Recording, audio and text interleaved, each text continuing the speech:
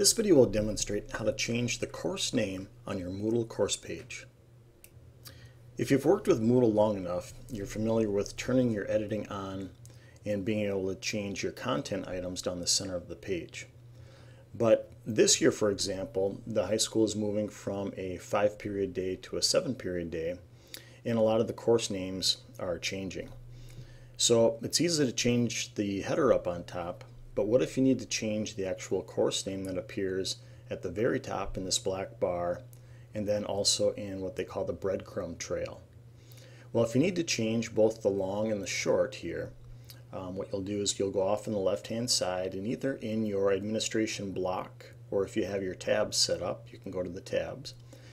And in that administration block, you're going to find an item that says Edit Settings. Click on that, and that'll take you to your course settings page. And you'll see at the very top, you've got your general section, the course full name, and the course short name.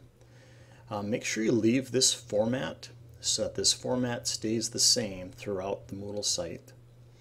And what we can do here is just change the title. So leave your last name there with a dash, and then we'll change the title to, and then I would do the same thing, just copy that and paste it for the short name. Once that's done, I'll scroll to the bottom, click Save Changes, and when you return back to your Moodle course page, you'll notice that at the very top, both the long and the short course titles have been changed. This video demonstrated how to change the course name on your Moodle course page.